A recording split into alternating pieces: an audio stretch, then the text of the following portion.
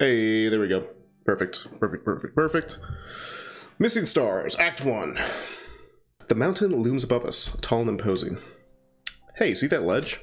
My gaze follows his finger to an outcrop jutting a few hundred meters out from the mountain's surface. Remember the end of our last climb? That's our starting point now. Pretty cool, right? Wow, we've come a long way, haven't we? You bet. You've learned the ropes pretty quickly. At the pace we're going now, I'd say we'd be at their goal sometime in the afternoon. Just enough to get time back for dinner. Finger guns, because that's a thing. He claps me on the back, his grip firm and reassuring. Now that's what I'm talking about. Come on, let's go. Got everything compact. Double and triple checked, all weight accounted for.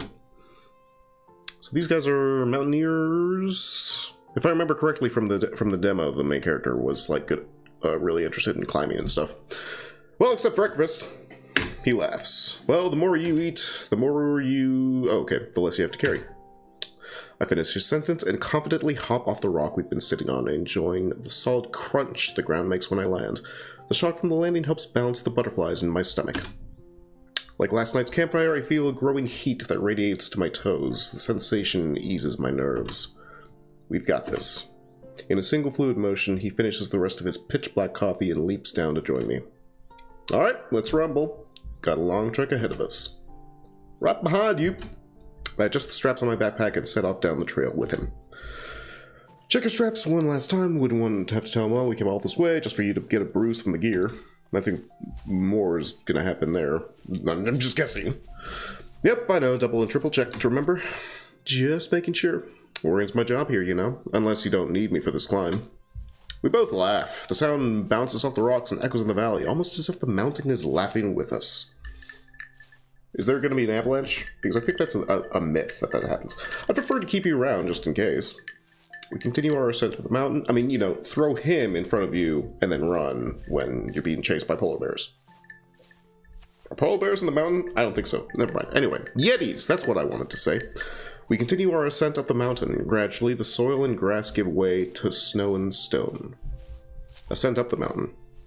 As opposed to ascent down the mountain? What? Nervous? A little. It'd be crazy if you weren't, dude. This is dangerous stuff, you know. The key thing is to remember that you can make that nervousness work for you instead of the other way around. Anyhow, you've got nothing to worry about while I'm here. I've got your back, and I've got yours. He flashes his trademark grin. That's a promise. Just focus on the climb and the goal at the top. We both come to a halt. We're here. This is the starting point, right? Yep, this is the place. He pulls out a thermos and a small flask. Now, I've got a proposition for you. You do everything right, we get to share some of my special brew at the top. We do this like men. Deal? Deal. He claps me on the back again and sets off. Irish coffee. Good for celebrations. Oh shit. What's happening? Why can't I move? I try to call out to him, but there's no sound. I scream, but end up swallowing it. I've got your back, and I've got yours. I can't hear anything either. I've got your back, and I've got yours. No, I checked them. I checked everything. Why did they... Well, shit, what happened? I can only see black. It's here again, that sound. It fills my body, choking me. I can't feel my leg. I clench my fists on my thigh, struggling to feel something there. Nothing. I call out for help, but no one will find me here. He's gone. I'm going to die out here. My hands are going numb, gloves soaked through with blood. Whoa! That escalated. They slip against the wet fabric of my trousers, and... I throw up my... Oh, hey, this is where the demo started. In the demo. I throw off my covers, damp with sweat. Confusion and panic blur my vision as I struggle to stop the bleeding. But there's no blood. My breathing is shallow and ragged, as though I've just run 100 kilometers. Adrenaline is still coursing through my system. I try to slide to the edge of the bed, but my leg tangles in the sheets and I topple gracelessly to the ground. Smooth. This pressure makes it hard to move, and my vision is tunneling as I try, and fail, to catch my breath. Okay, Erik. Try to think back. Remember what the doctors told you. Breathe in. I inhale, or at least try to.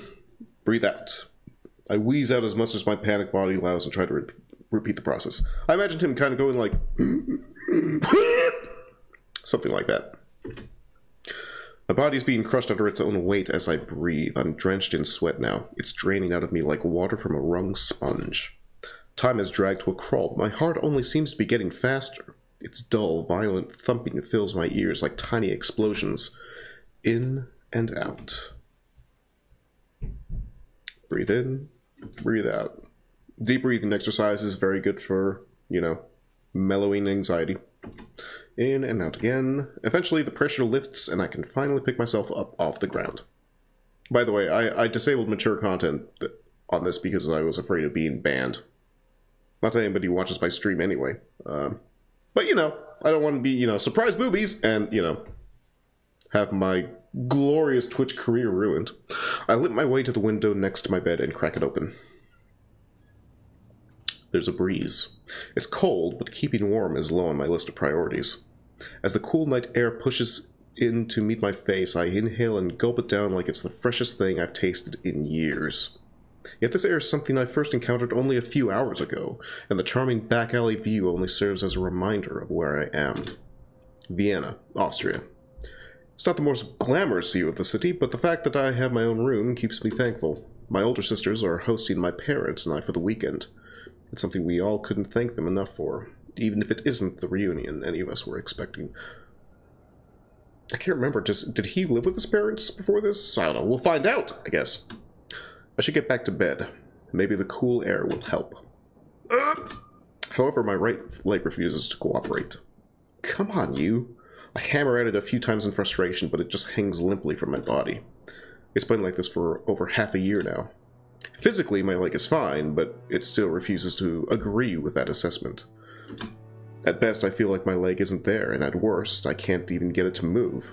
It's like some psychosomatic thing going on. I just wanted to use the word psychosomatic in a sentence, because that's a really cool word. Anyway, I'm more nervous about small things. I can't think straight sometimes, and those nightmares. I bite my tongue in an attempt to derail that train of thought. I shouldn't be like this. This is just not who I want to be. I know how that feels. Still struggling between sleep and waking, with cold air blowing against my face, tears well up in my eyes. But it takes me a moment to register them. I'm not going to cry. I'm not going to cry. I won't cry. I'm not that fragile. I won't. Yep, that's what we all say, dude. But, yep, nope, fuck it. No. Deep breaths. What kind of man am I being right? Oh, fuck off with that. Let's get past this whole am I a man bullshit. Who cries in the middle of the night because of a nightmare? Probably somebody with an anxiety disorder? I don't know. It's so pathetic. Fuck off. Dude, I know it, yeah. It could have happened to an adult. It happens to soldiers and policemen and firemen all the time. Would you say those people aren't brave? One of the doctors said that to me. Maybe it's true. I don't know, and I don't want to research it. But if so, what does it matter? They never talk about it. They never show that to you. Oh, Lord. Another knock on the door. Steps on the wooden floor outside the room. Please, please, please don't be Mom. Erik, sweetie? Well, I've gone and done it down. Her voice is gentle and concerned. My muscles tense up involuntarily. Erik, is everything all right? My throat tightens. Yeah, it's nothing. Are you sure? I heard a banging from down the hall. I'm okay, just had a bad dream. I'm so awful. Mom quietly opens the door and makes her way to the end of my bed. It's hard to see her in the dim moonlight, but I can practically feel the concern radiating off of her. Is that why you opened the window? I just needed some fresh air. The room felt a little... My mind glows blank. I actually don't know if I can say anything else without admitting to my episode. There's never a reason for them, so there's no easy explanation for me to give her. It's just hard to fall back asleep. Come here, it's going to be fine. Wait, dude, wasn't Erik blonde in the demo? I can't remember.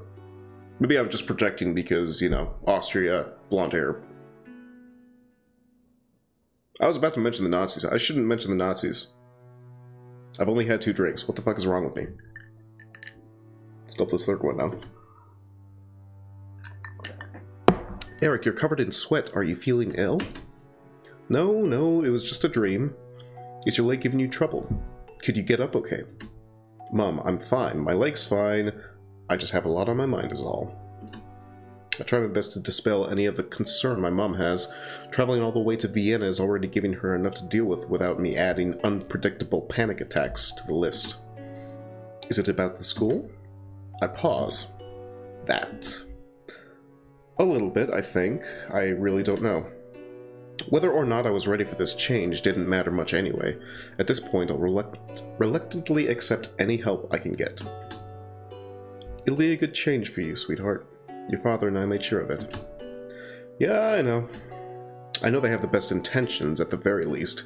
As for where that road leads, well, that isn't so certain.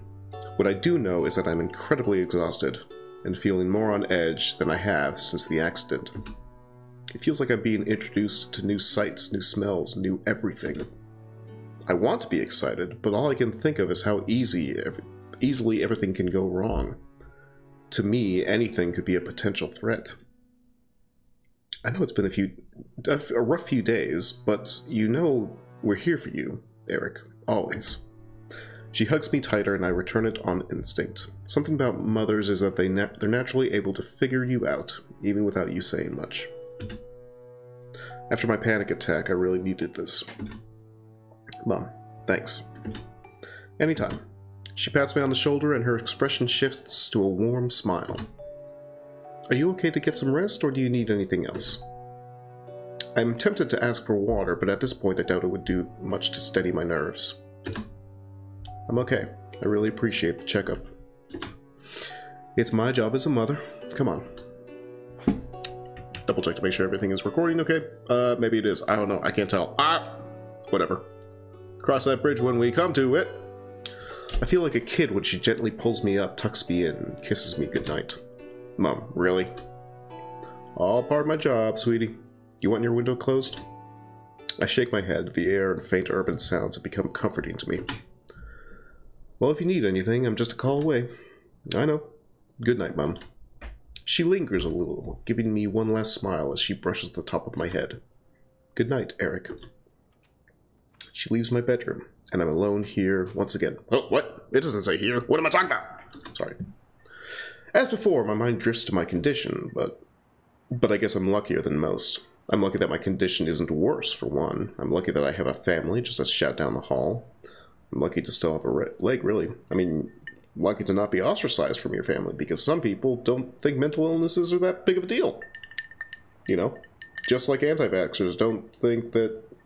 I don't know what the fuck they think. They're stupid. It's these thoughts that eventually bring my mind to what awaits me at this new school. Against the noise of Vienna city life, my mind finally drifts away, fading from the lingering thoughts of an uncertain future. My addiction could be a lot better. I thought I said I wasn't going to get drunk for this. Well, so much for that. Base light plans, go to shit. Erik, are you up yet? Ellipses. I crack my eyes open. Daylight streams in through the open window. Before I can even respond, I hear the door open. Footsteps rush in to greet me. Hi there! A girl is inches away from my face, cheerfully greeting me. Oh, Jesus Christ! Woman! It's a face I know all too well. Morning, Beatrice. She's bouncing with energy as she tries to pull me out of bed. It's been ages since I've got to wake you up like this, remember? I'm not ready for this. Still drained from last night. That looks like Lily's get-up from Katawa Shoujo. Okay, whatever, reference. Still drained from last night, I worked to pull the covers up as far as I can. What? Self-voicing? What the fuck does that mean? Self-voicing enabled. Did anybody else see that, or did I only see that myself? Am I... Self-voicing disabled. Ah! What the fuck was that?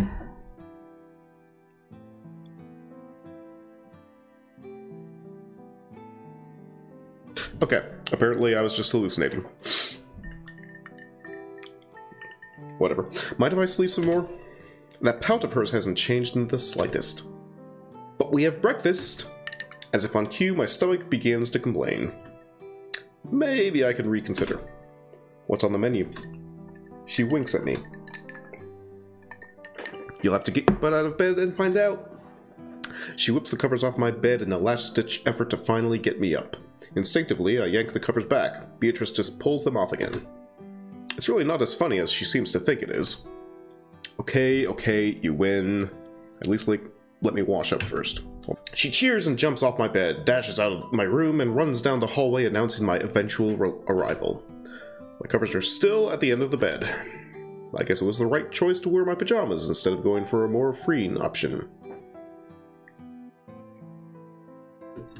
No comment. Thankfully, my morning prep isn't too extensive, with just a rinsing of my face and a quick combing of my hair. I'm all set for some breakfast. Isn't it great to be a dude where you can just go poop, poop, poop, and, that's done? I mean, I just got a haircut, so I barely have any hair on my head anyway, so, yeah. I have to do that because otherwise it's going to be a mop and it's terrible. It's terrible. It's like a freaking chia pet up there. Except a chia pet that's 5 times as... It's like a chia pet with the coat of a Tibetan Mastiff.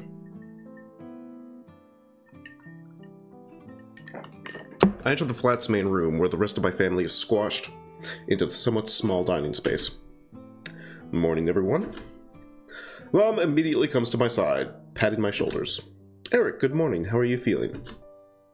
She's blonde. Good. Kind of hungry now that I see what you and Beatrice have been up to.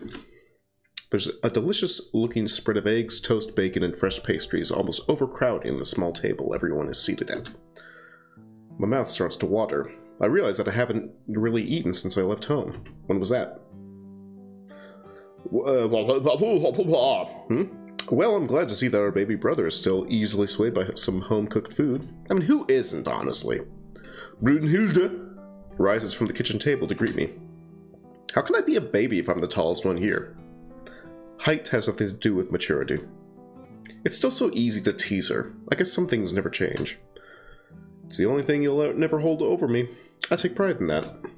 Her eyes narrow. She straightens herself and takes a commanding stance. Stepping close, Hilda purposefully reaches her hand up over my head and proceeds to tussle my hair. You bitch. She pulls me in for a quick hug, though it's a bit lighter and stiffer than I remember. A bit more careful, I think. Still, the feeling's gone in a flash, and her eyes are soon back on mine. Hello, spacebar? I missed you. It's great to see you up and about, Erik. I missed you too. Hey, take a seat. We've got a few things... What? We've got a few things out. Yes, that's a sentence. My sister's reminder that food exists is enough for me. I plop down and am immediately handled a huge plate, a canvas for me to create a picture-perfect breakfast. Just take what you want. I made a brunch for everyone today. Beatrice is far more skilled than I am in the culinary arts.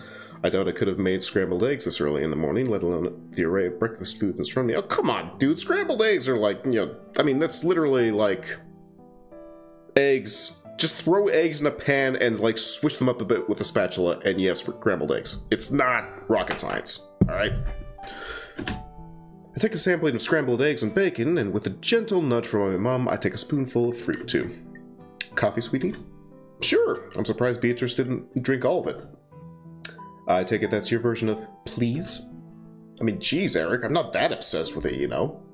Of course, she's already pouring herself another cup as she says this. She's my spirit animal, except with coffee instead of alcohol. Enough, girls. Cut your brother some slack, at least for today. Help me clean things up, alright? We're in their house, and already my mother has taken control of the situation. In a way, this treatment does feel kind of wrong. I take a bite of the eggs. They're warm and fluffy. Beatrice has definitely mastered my mom's techniques. Yeah, put some Greek yogurt in eggs. Or actually, yeah, stir them up in a bowl with some Greek yogurt. Real fluffy. Although they burn easier, so you have to be careful about cooking them. I take another bite. Blah. Suddenly, I realize I'm not as hungry as I thought it was. That's what happens when you eat. My brain says these should be delicious, but my tongue doesn't quite agree. It tastes like something's off, even though it's perfectly fine. The orange juice is slightly sour, and the bacon feels more like a salty lump of fat. Jesus, dude! I tried to hide my lack of appetite by chewing as slowly as possible. Erik, eat up. Your food's getting cold. Mom knows what happens. What happened? What? Hey, Mom, hold on. Center. Mom knows what happened last night, but I can tell she's just trying to get me to sweep it under the rug, so to speak. Maybe she's trying to ignore it herself. I feel like I should say something here. Fuck off! Okay, I'll get a little... Okay, we'll be there soon. Thank you. Whoa, hey, what? Oh, that's, Father. Okay, we'll be there soon. Thank you, Doctor. Ah, Erik, glad to see you're awake. Sleep well? Well, he looks stern. Is that the character model they used in... Well, character portrait, what the fuck ever, sprite, they used in the demo? I don't remember him looking so, you know, ish. Whatever. I managed. Who were you talking to? Oh, I was chatting with Dr. Bosworth, your new principal.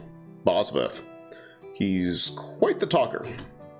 Dear, would you like something to eat before we go? Some eggs managed to survive. No, they didn't. They're scrambled. Of course, I'll take a plate. Coffee, too, if you can spare a cup. If Beatrice left any, that is... I heard that, Erik! Man, a Spoonie reference in 2020? Jesus fucking Christ. I'm way behind on the times. Mom quickly runs to fetch a cup. So, Erik, are you ready to see the Saint Dimfra campus today? I still don't know how to pronounce that. Saint Dimfra. Dimfra. For some reason, like, the last syllable always feels like it needs to come out, like, you know, kind of like when you're, like, doing, like a ski jump, except you ski jump into a wall, so it's like, Dimfra. I don't know. It's just the way my brain processes the word. Saint Dimfra campus today. So that's just going to be a thing that's going to happen. As ready as I'll ever be. Saint Dimfras. If their website is anything to go by, it's certainly picturesque. The campus was an old Jesuit monastery until they converted it into a school a few decades ago. A school for people with problems like mine. Dr. Bosworth's very eager to meet you, Erik. He said he rarely gets to meet new students in person. Why is that? I'm not sure myself, but I take this as a good sign. He'll be absolutely... Hey, I can read. He'll be able to personally introduce you to your homeroom teacher before classes start. So if you have any questions, feel free to ask them. I guess that's a good thing? My mind's certainly full of questions. First of all, why am I pronouncing Bosworth in the Germanic form with the W being like a V if I'm not narrating in a German accent? I don't know. I don't feel like acting. Anyway, breakfast finishes up not long before that, and the family is ready to head off into the great unknown. Everyone ready? Yep. No, I remember this part. I wasn't that big of a fan of this part. It was fairly, oh shit, I missed that. We all load into the car, mostly padded with my belongings, leaving me squeezed in the back with my sisters. Beatrice, stop shoving. You have plenty of room. Ellipses. Thank God I have the side seat. Okay, everyone, ready to go? A chorus of yes from the rest of us, and Mum starts up the engine. I didn't get a good look last night, but Vienna is an impressive city. There's lots of classic European architecture packed neatly against more modern storefronts and houses. I've always wanted to visit Vienna. It seems like such a cool city. Oh, we're passing through the main... What? We're passing through the main thoroughfare. I thought it said mainframe for a second. That's how my eyes work. There's a great cafe there that we'll go to a lot after work, Erik. We're also close to where I work. Oh, it's that building right there. She points at an office building just a block down the street. Wow, so you just take a U-Bahn? A U-Bahn? U-Bahn! Hey! Over here? Yep, it's pretty convenient. I read that your new school occasionally takes students down here on Saturdays. We'd love to show you around once you've settled in. Yeah, there's a lot of fun places tucked away here. Sounds good. I just hope I can settle in. How long will that take, I wonder? Well, it depends on how much you want to mope. I'm giving him a hard time, but yeah, I know. Finding out that you have a mental illness isn't exactly, you know, tea and pancakes. Is that a thing? Tea and pancakes? I wish it was a thing. It sounds delicious. As we exit onto the highway, the city gradually fades out. We pass through smaller towns, eventually making a turn off the highway some 40 minutes later. Almost there, everyone. Erik, this is the main road to the school. Seems nice. And indeed, the road up to the entrance is pretty nice. I only wish that it could assuage my apprehension about this place. My leg twinges, almost like it's agreeing with me. Twinge? Is that like minging, except with more twang to it? It seems like the closer I get to the school, the more anxious I feel. I could say I've changed my... Wait, hold on. Whoa, wait, hold on. So before... Fuck you. Before, I thought there was like the segment where we went to like some like thing with our sisters and like went to shopping or some bullshit. Are they skipping like right to just going to St. Divnas? Because if so, that's actually pretty cool, because I was not a fan of that sequence at all. So if they are going like straight to the school, then that's great, because I love all the quirky characters that are at the school. I could say I've changed my mind, but I think the point where I could have turned back passed weeks ago. Besides, I've already troubled my family enough. Changing my mind now would just cause more problems. Erik, how are you feeling? I'm alright, just nervous. A little. Mom nods in understanding. Just tell me if you don't feel good and we'll go somewhere so you can take a break. Sure. Before long, we arrive and file out of the car. It's nice to stretch my legs after being squished into the back of Mom's eco-car with Hilda and Beatrice. Brunhilde! Oh yeah, they're totally going to the campus. Immediately. Awesome. Great. Already I like this more than the demo. Sweet. After consulting a map of the campus from my welcome pack, we set out toward our destination. The main building is the easiest to recognize. It's 3 stories, the tallest building on campus, and definitely very old. A massive ivy coats the entrance, adding a natural green layer of patina to the stonework. Isn't this building pretty, Erik? This is where you'll be going for classes. Why does he look so disapprovingly at me? Like, he's just like, it's like you are disgraced my bloodline. Like, what the fuck you? It's nice. I like older buildings like this. It's kind of like the old church back home. Good morning! Who the fuck is that? Is this the principal? Suddenly a booming voice emerges from the building. Despite the distance, I can hear it very clearly. Is there a loudspeaker nearby? Oh yeah, totally him. Large man comes out from behind the entranceway. He's waving at us to come inside. Ah, that'll be Dr. Bosworth. Is he always so... Yes. Hello again, Mr. and Mrs. Wilhelm. So good to see you again. Yes. The large man, Dr. Bosworth, vigorously shakes my parents' hands as if they were old friends seeing each other again. He looks like Santa Claus. And this must be Erik! He approaches me. Despite us being almost similar in height, I can't help but feel diminished by his presence. Your parents have already told me so much about you, Erik. Such a gentleman to be joining our halls. He steps back and takes a bow. That's dramatic. On behalf of all the staff here, welcome to St. Divnas Private Gymnasium. Private Gymnasium. Yes, that. Thanks. He claps his hands together loud enough to scare some of the nearby birds away. Jesus. He speaks the language of the gods. Well then, we have a lot of ground to cover today. There's some paperwork inside for you and your parents to sign. The tour, the ritual... Ritual what? Kidding. He hears us inside with a jolly laugh. If you don't mind, I'd like to begin with a short one-on-one with Erik. Please make yourselves comfortable in the lobby. We'll be right here then. Bosworth's office is very organized, with bookshelves containing dozens of volumes, paperwork neatly stacked, and a desk polished to a mirror sheen. It's almost intimidatingly perfect. He settles into his massive chair and shuffles a few papers, then gestures to the seat opposite his. Ellipses. It's incredibly comfortable. Clearly, this school spares no expense, for some reason. Now let's get down to business.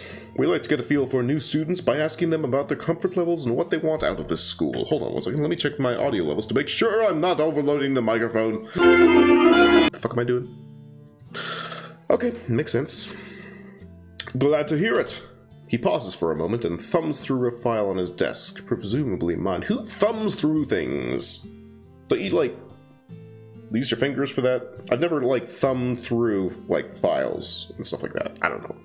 Maybe I'm an amateur and I just don't know the secret technique to I don't know, the 5-point palm exploding heart technique, except when it comes to looking up papers in a file thing. What the fuck ever. So you're comfortable with lessons in both English and German? That's right. Splendid! Miss Claes is one of our English... Seriously, like, every time I see one of these words, I just want to, go freaking through the roof on pronouncing the last syllable. In which case, it's the only syllable because it's a one-syllable word. Nice. Miss Claes is one of our English-speaking instructors. You'll be in her homeroom. I think you'll get along with her just fine. Sounds good to me. I take it English classrooms have students from a wider variety of countries? You're a smart lad. Yes, that's correct. We have a lot of people coming in from all over Europe, so we do our best to accommodate them. If you had preferred a German classroom, you'd probably see more people who are native to Germany, Switzerland, or Austria. Makes sense? Bosworth nods in agreement, marking my responses on a sheet of paper. Indeed, indeed. Next question. How do you feel about coming here? I shift slightly. Obviously, I wasn't expecting such a direct line of questioning. Why not? I'm kind of nervous moving here, I guess. It's a new school, after all. In truth, I'm kind of freaking out inside. This is all a lot to take in. Even though I was anticipating this. Yeah, I'm not anticipating. That's a weird way to pronounce anticipating. My leg twinges a little, as if reacting to my state of mind. Bosworth smiles sympathetically. It's not uncommon for our students to feel what you're feeling, Erik. We at St. Divnas are always trying our best to listen for when students aren't well or are feeling stress. Save game! I don't know why, but I just want to save my game. His words are well practiced and clearly part of a much longer speech. I mean, really, I'm just saving my game because if there's, like, surprise hentai, I want to, be able to go back to it because I have mature content disabled right now. Thank fucking God nobody's watching me right now. Nonetheless, I feel a little better. He takes one final glance over the paper in front of him before speaking. Is there anything you need before you get started at school? Anything you want me to tell your teachers or supervisors? Once again, his words are practiced, yet genuine, unlike mine. Thankfully, I know exactly what I want. It's something that's been on my mind for a while. Where can I go for a good walk? Bosworth chuckles at my response. I'm happy to inform you that the campus has an excellent series of footpaths for you to use at your leisure. When you take the tour, I'm sure your guide will do her best to point that out to you. Looks like we're all done, Erik.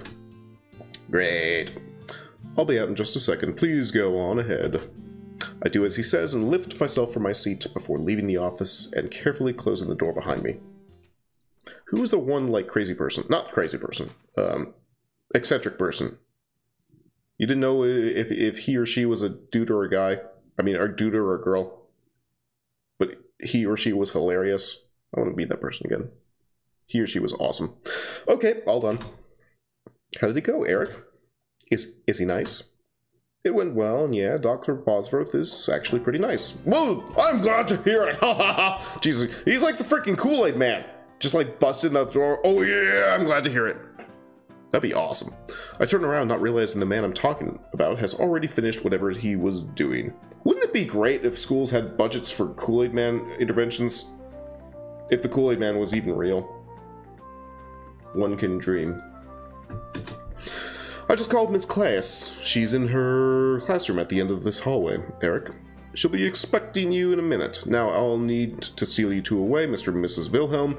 Just a few bits and pieces of last-minute paperwork.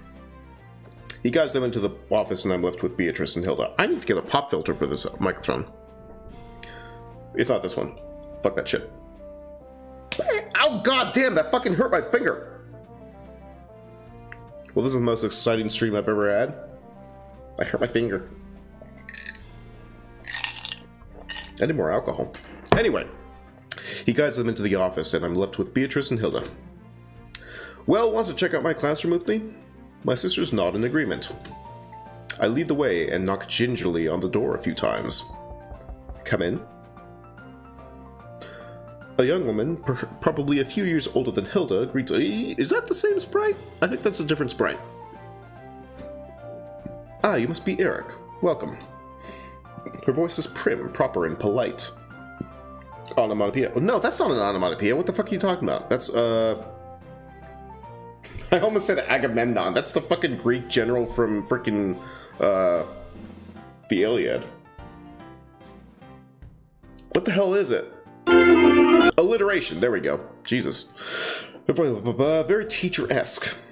Thanks. I was told you'll be my teacher. That is correct. I teach English primarily, but I also hold some of the mathematics courses here on campus. Oh, and you two are... I'm Eric's older sister, Beatrice Wilhelm. And I'm his other older sister, Brunhilde Wilhelm. Call me Hilda. Brunhilde is such a badass name. They both shake hands with Miss Kleis, who smiles warmly. It's nice to see family members so interested in the school. Where are you coming from? We actually live in Vienna, but Erik here is from Baselstadt. Baselstadt? Baselstadt. Oh, have you shown him in... have you shown him the city? We offer trips into the city on most weekends. Not yet, unfortunately, but we are always open to showing you around, Erik. Yeah, we know all the best spots, like the cafe that I was completely uninterested in the demo. I'd definitely like to explore it at some point. I guess we'll see. Sounds like you have some very capable guides. She smiles, at least I think it's a smile, as it's such a small change in her expression that it's almost imperceivable. You keep on using that word. I don't think it knows what... No, that's not it. Have you taken a tour of the campus yet? Not yet. Great, we'll have someone come by and show you around. Miss Kleis falters for a second before speaking again. Unfortunately, your sisters won't be able to accompany you. I'm afraid it's policy, so I hope you don't mind. I cast my eyes over to my sisters. That's fine. Beatrice seems downcast. Hilda just looks worried. Like, whoa, hey, whoa. I guess normal people aren't allowed any further into... Oh, come on, dude. Get off it. Because normal people... Fuck off. There's a knock at the door, distracting Miss Kleis from whatever she was about to say. Ah, perfect timing. Come in. A young girl enters from outside. Oh, hello. Is Erik here? Yeah, that's me. Great. I'm... Ella Sahin? Sahin? Was that her name from the demo? I can't remember. I'm Ela Sahin. I'll be giving you the tour. Ella is a dark-skinned... Ella is a dark-skinned, slender girl about my age. Her uniform is neatly pressed, almost like it's cut out of the glossy pamphlets the school sent me. That's actually a pretty cool way to describe it. The rest of her looks just as polished. Her hair, her face, and even her beret look to be picture perfect. Nice to meet you, Ella. It's nice to meet you too, Erik. Now let's get started, shall we? Right this way, please. That's the dude's name. Person's name. I don't know. That's the person I want to see again. The tour is nothing out of the ordinary, even if the school is. This hallway houses most of the art and music rooms, where elective classes and after-hours clubs are held.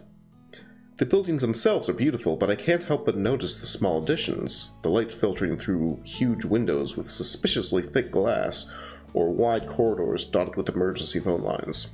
I'm gonna save.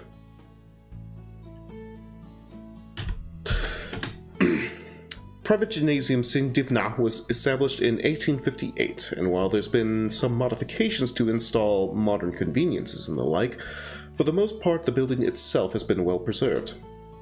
Despite my best efforts to hide my limp, Ella notices me lagging behind slightly, and slows down to match my pace.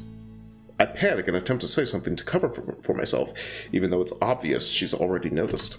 The hallways here are really wide. My old school feels cramped compared to this. Yeah, hallways wide. What the fuck was that? It's rather spacious, isn't it?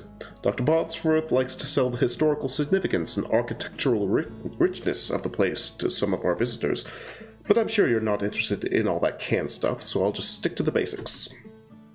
The floor above us is reserved for assorted odds and ends. Some offices, storage rooms, nothing very impressive.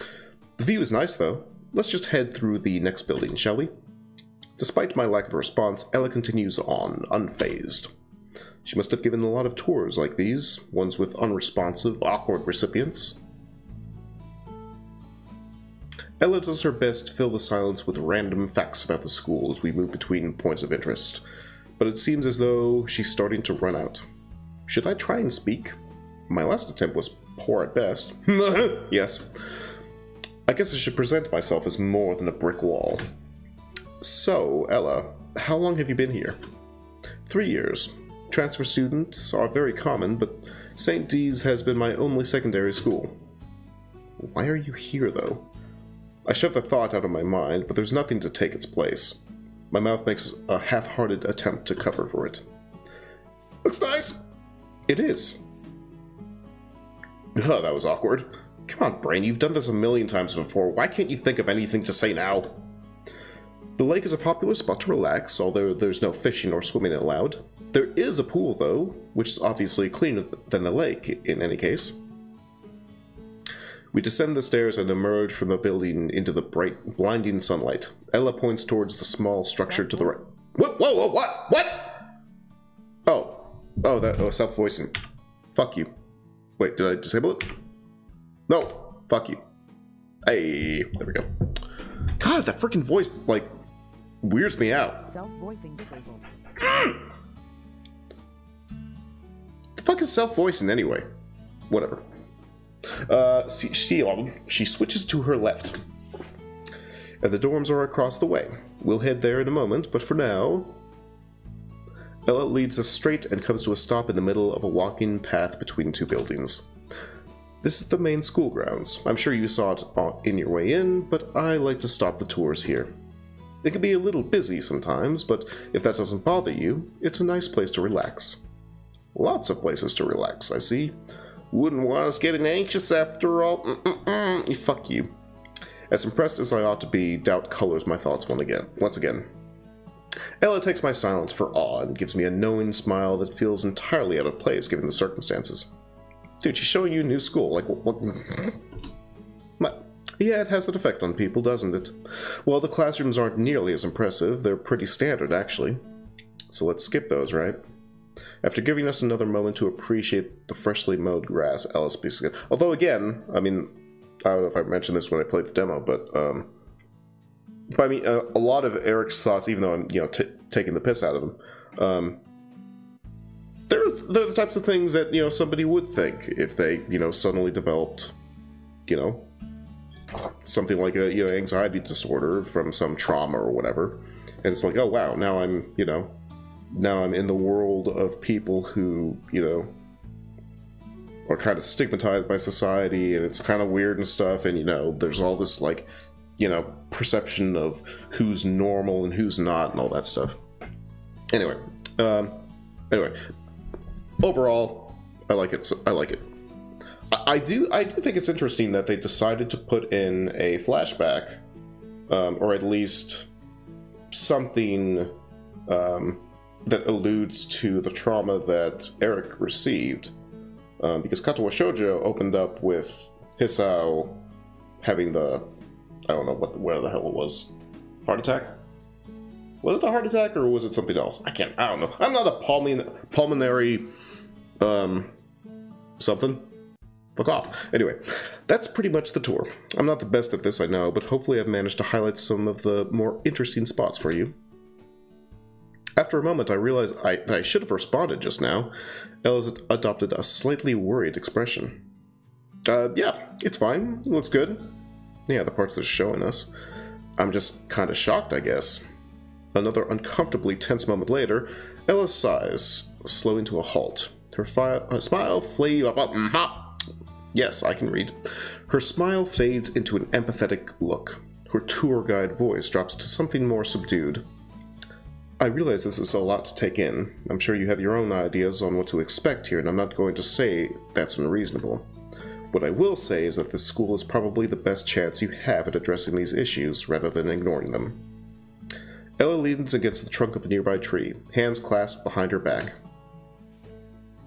Hey, how you doing? You aren't the first person I've given this tour to, Students from all over the world have gone through exactly the same problem, faced the exact same fears. You're afraid your condition, whatever it may be, is controlling your life by forcing you to come here. But as long as you are acting on fear, you aren't going to make progress. If all you're doing is trying not to get worse, you're not going to get better.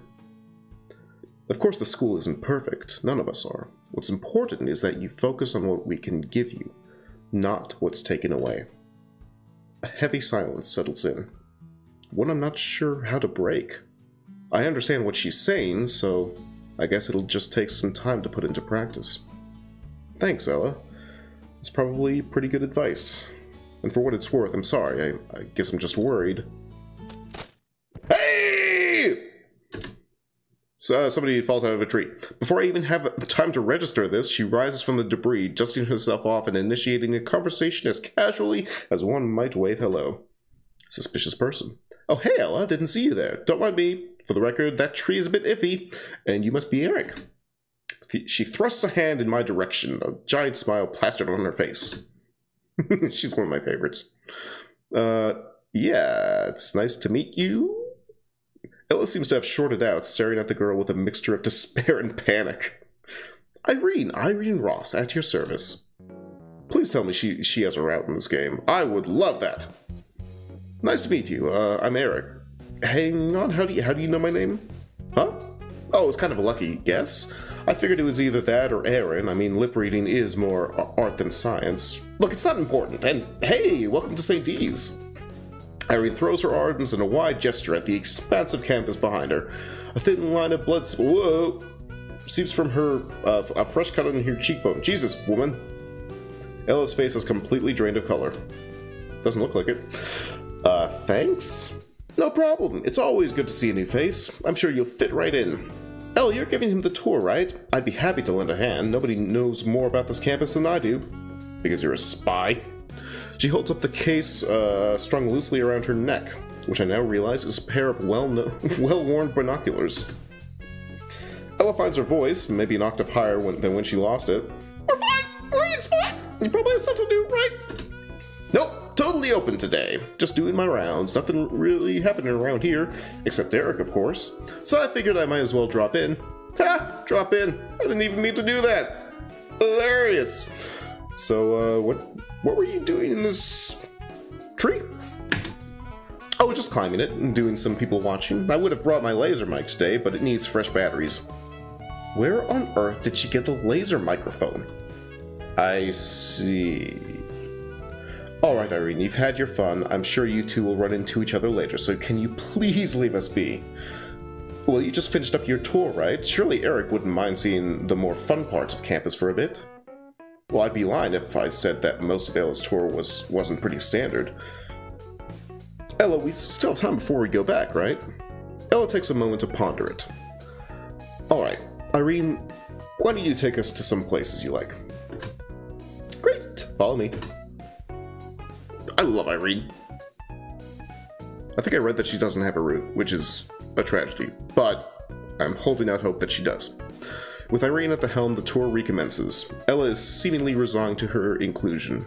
Maybe calling it a tour at this point isn't exactly accurate. So that building is probably the oldest, at least judging from the brickwork. There's this one patch where the bricks are newer, but I can't for the life of me figure out why. Maybe they renovated it? Nah, it's too small a section. I was thinking it could be damaged, but there's nothing on record about accidents. I tried getting a look behind it, but it looks like, it turns out that kind of thing is frowned upon. You were chiseling out a section of the building. Yeah, for science! This is supposed to be a place of learning, you know? I love her. What's the building used for, if I might ask? Huh? I don't know, like exercise and stuff? They got a gym in there. It's not very interesting. But brickwork is? No, what's behind the brickwork might be. Like the Ark of the Covenant. Or Nazi gold. Ella wrestles with herself before letting the comment go uncontested, but her expression is pretty informative nonetheless. Irene doesn't seem to notice. As we explore the more mundane aspects of the campus, I, ironically, find myself relaxing more. Although Ella seems concerned I might think badly of them, the truth is that my imagination held far worse ideas. Really, it's those small touches of personalization and little imperfections that can make it feel normal. Eventually, we wander away from the camp. I mean, that's a good point. You know, don't sterilize stuff too much, because then you won't have goldfish spawn. What am I talking about? Fuck it. Eventually, we wander up. Ella takes the lead again as we head towards the woods. Irene gives a shrug, but seems content to follow along. Before I have a chance to ask where we're going, where we're headed next, Ella slows down to a halt. Anything interesting out there? There's a small walking trail just ahead for students who like the outdoors. That's me. Mind if we walk down a bit? I don't see why not. Boo, the woods are boring! There's rumors of wolves out there, but I've never seen one before. Like it or not, this is Erik's tour. Irene groans, but leads us down the trail anyway. The trail is nicely paved, curving through the nearby forest. This trail runs for about a half mile in a loop. Great for jogging, walking, or just stretching your legs. There's also a clearing coming up where some of the school clubs frequently meet. Which ones? The Astronomy Club, mainly, but smaller clubs use the space as well. That's pretty neat. Is the Astronomy Club popular? It's got a healthy following, mainly because of the club's president's efforts. She's transformed it quite a bit. Oh, is that... Sounds good to me. I'll check it out if I have the time. That's great. Feel free to ask me about any of the clubs here. Irene groans. We've been in these woods forever. I love her. It can't have been more than 5 minutes. Forever! Can we head back now? I shrug. Sure, we don't have a lot of time left anyway. The tour picks up again as we make our way to the last areas of the school. Though after everything that we have covered, I'm not really sure what else there is to show. Familiar locations begin to repeat, and I soon realize we've begun to take a circular path around the entire campus. So, Irene, what do we have left to visit before this tour ends? Well, that's it. I've shown you the places I liked, and I even helpfully pointed out the walking trail. Well, you're in luck, Erik. I have just about one more location to show you. In my opinion, it's probably one of the more important ones. What's that? It's the medical facilities where our therapists are staffed. A chill trails down my spine. Ella continues, unaware of my growing dread. Each student has general counseling checkups, though it's pretty relaxed depending on how often sessions need to be scheduled. How often? I feel my throat begin to close up on me. I usually go a few times a month. It's kind of like the principal's office, except only therapists are there. You could take those sessions more seriously. Yeah, I get that enough from them, thank you. My heartbeat is picking up, and I struggle to focus on my breathing before they get suspicious. Could I pass on this part of the tour? I think I've gotten a good understanding of the campus. I'll pick up the rest as I go. I try to cover it with a laugh, but I can tell it sounds off. Ella doesn't seem to notice it, though. I mean, you should be able to locate the facilities in your first week. Are you... I'm fine. I shoot my hands up in defense and flash a smile, but I can feel myself breaking into a cold sweat. I just can't do this. Sorry, I just need to sit down. I just need to leave. I want to say it so badly to just spit it out and head back to my sister's apartment so I can sleep away any inclination of what's happening right now. I want to go back to the way things were. I lean up against the wall and try to control my breathing. Erik? Breathe in, breathe out. I finally shake off my mini panic attack after a minute. Erik, are you okay? You need me to fetch someone for you? Both of them instantly react as if they'd seen this before. No, I'm fine, thanks. Just a little nervous about the new school. Even talking about that is a little too much for me. Sorry. Ella nods. I understand. Well, at least you know where this building is and what it does. Do you want to head back now? Yeah, I think I'm done for the day. Mostly recovered, saved from my heart still beating like a drum, we turn a corner and return to the school's entrance. Okay, here we are, all done. You sure you'll be able to find your way to the medical wing? Yeah, orienteering? Is that even a word? Orienteering is kind of my thing. Alrighty then, I should probably get back to work. Lots to do. It was really nice meeting you, Erik. I'll see you around. And call me if you have any questions, okay? With a brilliant smile, Ella departs, heading into the school through its heavy double doors. She's clearly dedicated to her role, and the tour was informative. I just wish she hadn't sprung the concept of a medical wing on me like that. Well, I mean, why not? Or why so? Wait, what? What am I talking about? I don't know. Perhaps I'm being oversensitive. You're looking pensive, Erik. Bee in your bonnet? I'd forgotten Irene was still here. Her stature makes her easy to miss. I'm not sure if my face really gives away much, or if it was another lucky guess. Either way, I don't know how I feel about her gleeful expression. It's just a lot, isn't it? All this? I gesture to the expansive grounds. For us? Don't look at it that way. Just think about how much there is to do here and how much to explore. Her grin becomes more sincere. It's just a school, really. Just a school with interesting buildings, I mean. I haven't found any secret passageways yet, but, you know, still pretty cool. Her absurdity forces a laugh out of my dry mouth, but it doesn't untie the knot in my stomach. Man, you think they'd have thought to cater to people who like secret passageways when they were designing this place. Right? But no, just kilometers upon kilometers of boring corridors. What were they thinking? Anyway, I should probably be off. Oh, hello. The doors behind her open again as she spins on the spot to see who it is. Oh, damn it, I thought it was... hey, Bubba. Hey, Erik, how was the tour? And who was that girl? What's... She just... I turned to my right, but Irene is gone. Okay. Well, she was right there. It was Irene. She joins us halfway through the tour. She's awesome. Ooh, look at you, escorted around the school with a girl on each arm. She gives me a little punch on the shoulder. You have to admit, I've got game. Hilda steps in as Beatrice winds up to give me another whack. Well, Jesus, woman. But it was all okay, though, right? Everything looked good? I mean, as far as a school campus can, I guess. There was... For a moment, I considered confiding my reaction to the medical wing in them. But no, I feel like I shouldn't. After all, the world-leading psychiatric facilities are part of the reason I'm here, as much as I hate to admit it. There's this nice little path that I'll be able to walk around, and Ella was nice. Whoa there, come on, Erik, she's way out of your league. Hilda elbows Beatrice to the side and butts in. You think you'll be able to find your way around today? The campus looks pretty big. Way bigger than mine. Yeah, I'm sure I'll be fine. They gave me a map anyway. The teachers are nicer here, too. There's nothing wrong with your teachers, babe. Bae? You just keep fighting with them. Can you blame me with all the work they expect me to do? It's inhuman. You are literally paying them thousands of euros to have the privilege of doing that work. Beatrice freezes. A look of realization crosses her face. Oh shit! I'm going to miss hearing my sister's banter.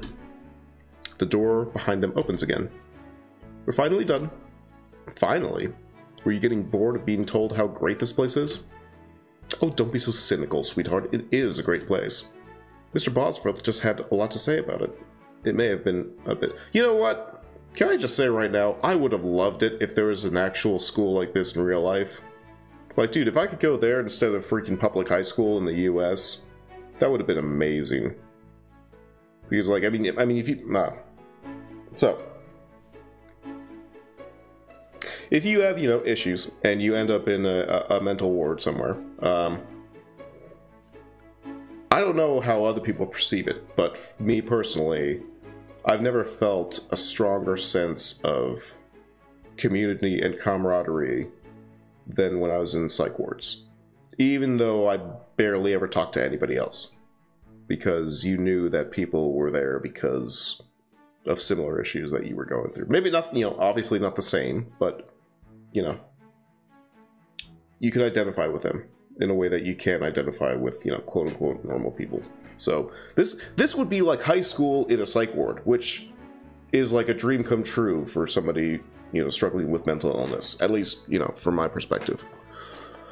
Yeah, passionate is the right word to describe him, Mr. Bosworth. He talked a lot about the clubs and other extracurricular things they have going on. Do you think you might get involved in any of that? Mum looks hopeful. Maybe. And now she looks a bit worried. I promise I'm not going to turn into a moping zombie. I'd miss the outdoors too much. Good. I'm sure you must be nervous, but try not to let it get the better of you, okay? Making the nervousness work for you. You still disapproving. What the fuck is wrong with your face? The knot in my stomach tightens almost to the breaking point. It's such an intense, physical swoop of emotion that I almost double over. Well, Jesus, dude. I feel my quickening heartbeat and hear it in my ears. My head throbs. Dads, am I right? No, not again. I clench my hands into fists. My nails dig into the palms. Focusing on that pain, I try to breathe deeply, breaking through the bonds around my chest. They're all in my head. Nobody's noticed. Mum started speaking. I focus on her words. I'm sure some days you'll feel like not leaving your room at first, but don't. It's working. I can feel myself coming back to reality. And if you're really struggling, you can always give me a call, okay? I like that. I think that's they added that. That was not in the demo, so that was pretty cool. I will. I swallow and force a smile. This time it looks like Mum might have noticed. Are you okay, sweetheart? Really? I put a bit more effort into my expression. Yeah, for real, I'm fine. This place is great. Well, if you're sure, come here. She pulls me into a tight hug and rubs my back. It's going to be great for you, Erik. Just go into it with an open mind, okay? Yeah, I get it. Everyone's telling me the same things. She releases me after another extra tight squeeze. Hilda and Beatrice are next, embracing me in unison, though they let me go in a much more sensible amount of time than Mum, who didn't seem to want to let go. We'll miss you, bro. But we're closer to him than we were before. Yeah, but it seems like a time to say goodbye, you know? Okay, Beatrice, I mean, that doesn't make any sense, but okay. Come on, girls. Bye, Erik. Love you. Be good, and please keep in touch. Love you too. Dad stays behind. I don't spend time with him. I don't spend much time with him one-on-one, so this is kind of weird. Unexpectedly, he claps a heavy hand on my shoulder and looks me right in the eye. Although firm and unwavering, his expression isn't intimidating. I know how you feel, son. Do you? Yes, really. You probably heard a lot of words today that have been completely meaningless to you and a lot of placations that felt totally hollow. I'm not sure what's going on, but Dad's right. It's not going to be like that forever. After a second, he seems to notice his hand is still on my shoulder and swiftly removes it. He clears his throat, no longer looking directly at me. I'm sure you'll make the most out of your time here. His gaze returns to meet mine, and I'm sure you'll make me proud. He departs. I'm left alone. Just me and the knot in my stomach, tighter than ever. Dad's, am I right? Dad's words echo in my head. I'm sure you'll make the most of your time here. How can I be sure that I'll make any use of my time? The knot in my stomach coils again and again, holding me in place as I watch my family get smaller and smaller. Dude, this is so cool! This is way better than the demo. They turn a corner, and then they're gone. Now I'm stranded here. Well, I do know one thing that might be a good use of my time. It might make me feel better, at least. I pick a random direction and begin limping. The tour showed me all the places I'll need to go for classes and daily life, but we only got to see one of the walking paths Mr. Bosworth mentioned. Luckily, it seems as though most of the students that were wandering around before have gone elsewhere, so I don't have to try and hide my limp like I had to for that whole tour. Before long, I pass the large academic building and continue onwards. It's liberating to be able to walk by myself, even for just a little while. The freshly cut grass gives off that familiar, calming scent. The school is quiet. It feels a little strange walking around the school grounds after classes are done. Okay, good. Things are looking okay. I'd usually dart off as soon as the bell rang. I wonder if anybody from back home wonders where I went. I guess I was never really close to anybody there, but I wasn't antisocial. I doubt I'd fit back in anyway. Now I've got to learn to fit in here. Somehow. I mean, Ella seemed normal. Surely there must be more than just her. Then again, there could be more people like Irene instead. Dude, Irene is awesome! What the fuck are you talking about? If I could, like, hang out with a posse of people that are just like Irene, fucking hell, I would do that. Hell yeah! If only things had gone differently. I would be at the school, surrounded by these people. I guess I can't do anything about it now. As Dad said, I've just got to make the most of... Oh, my phone. I pull it from my pocket and look at the screen. It's him. Shock runs through me and my arm goes limp. Why is he... Why? I stare at the screen, seemingly unable to move. Incoming call from Gustav. It doesn't stop, like it's mocking me. My thumb hovers over the green and red buttons. What would I even say? Hello? Hi? How are you? I get it, just stop! Please! As if responding to my pleas, the phone goes dark. I'm left standing in the middle of a path with my phone in my hand. Why? Why? Damn it. I slide the phone back into my pocket and consult my mental map of the campus. I better get back to the dorms before someone sees me like this.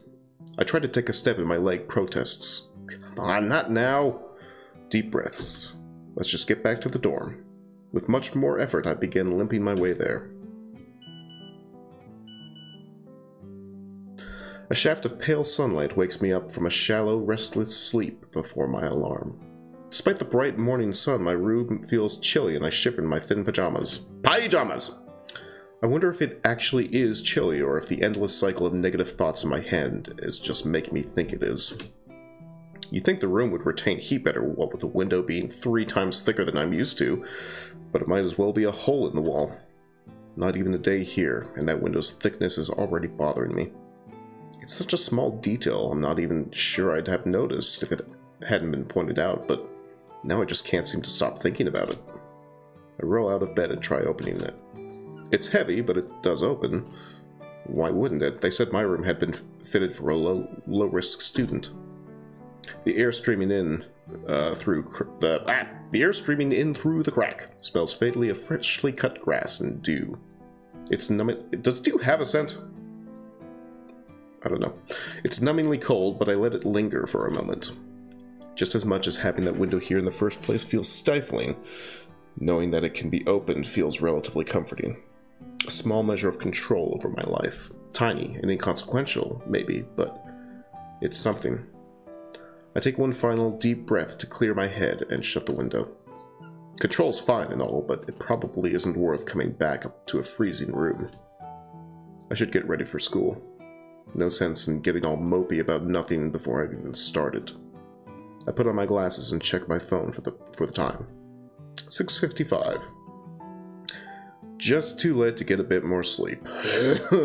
With an involuntary groan, I grab my clothes bag to hit the shower. Clothes bag, that's a thing. I need more alcohol. By the time I've come back clean and dressed, someone sent me a text message. Is it Gustav? Oh, Beatrice. Morning, Erik. Sleep well? Cheer up no matter what, heart. Hope you have a wonderful day. I know you'll make a ton of friends. The rest is just a bunch of emoji that, if nothing else, represent her perfectly. I stare at the screen until it turns off by itself, wondering what I should send in return. It did feel good to read. It's nice to know that she cares. It's just no matter how much I try to force on a smile and absorb some of Beatrice's enthusiasm through her text, I just can't bring myself to feel that kind of cheer. It's not even like I'm really sad, more like emotionally neutral, numb. I turn the screen back on and tap out a reply quickly. Slept okay, thanks. Talk to you later. Smiley face.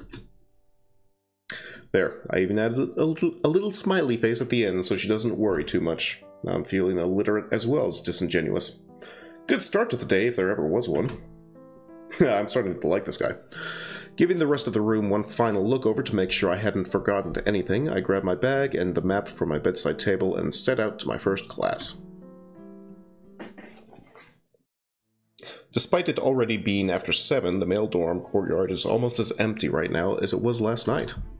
I thought there would be a crowd of students moving in the general direction of the school, but as far as I can see, the few that are out seem content to just sit on benches and chat. A few are even jogging around in tracksuits. Don't these guys have class in a bit?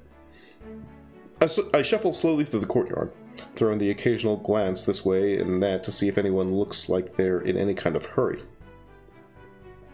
More and more students are leaving the dorms, and they're all moving about here and there, but there's no prevailing direction to their movement. A few even acknowledge my presence, waving or smiling at me when I pass. I smile back and nod, but nothing much more than that.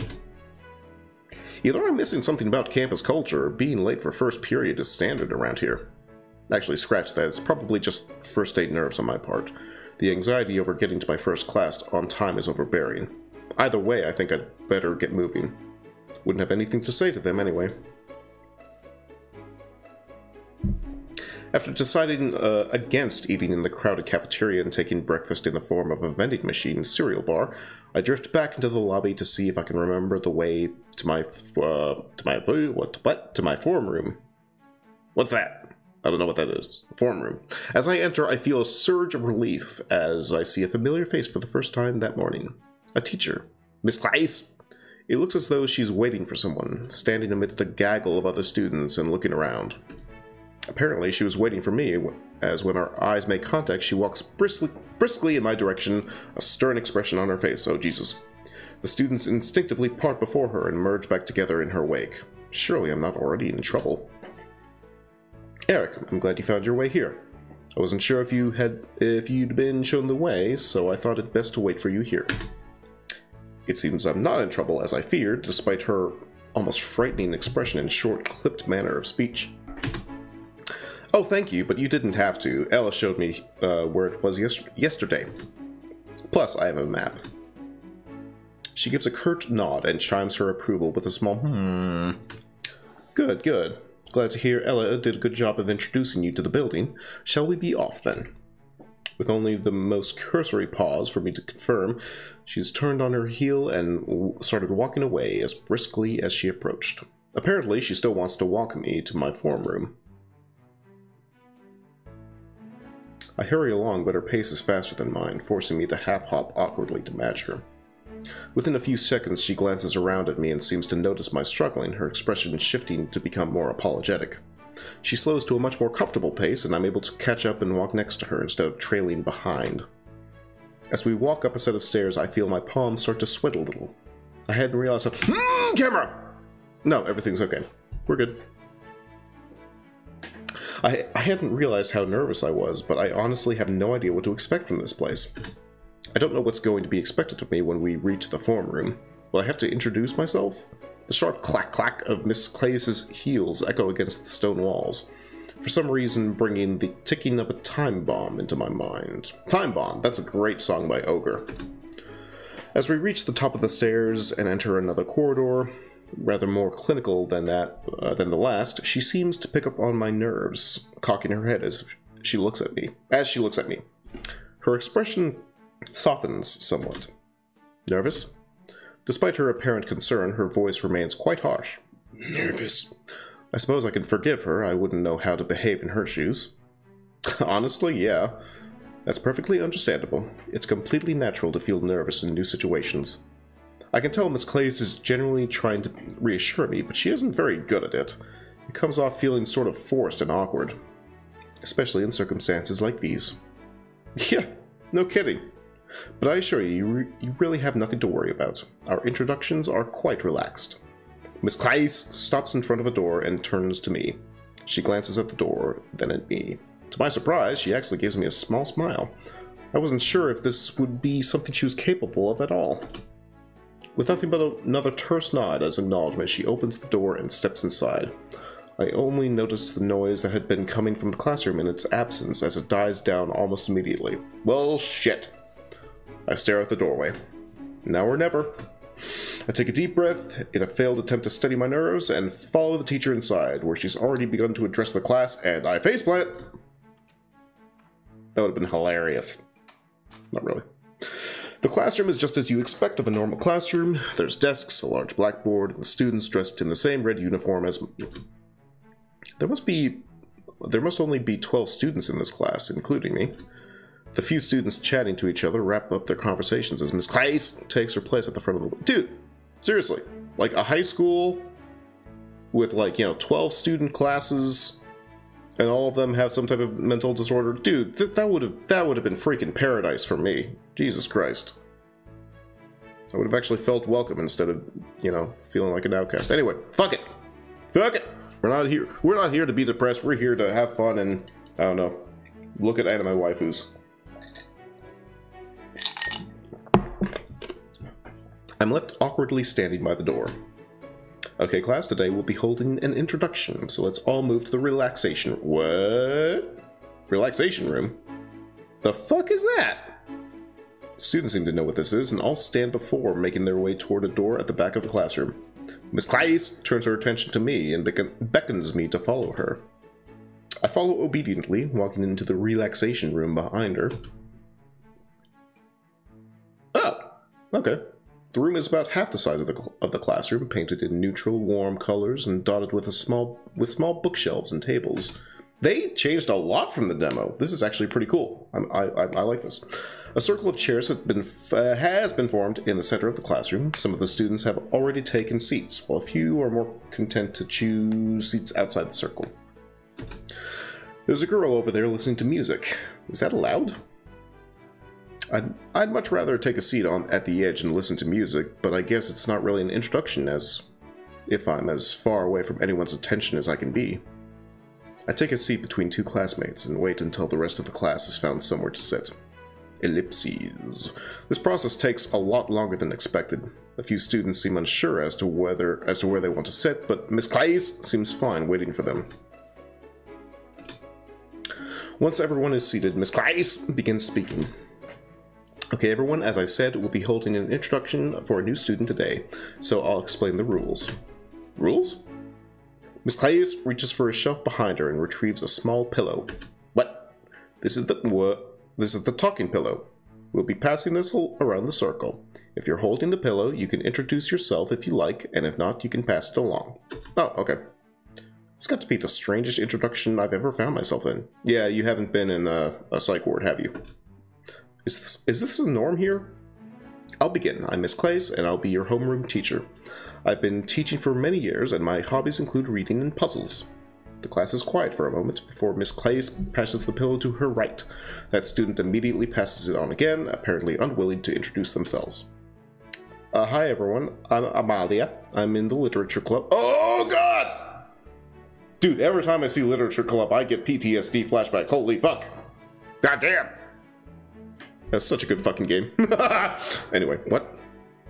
No, we're good. We're good. Is Nightbot in chat? I don't know. Probably not. Amalia considers adding more before passing the pillow on further. Doki doki. We spend the next 20 minutes passing the pillow around the circle and introducing ourselves. Some simply say their name, while some take the time to explain why their favorite food is their favorite. It seems so childish. Before long, the pillow is in my hands, and all eyes are on me.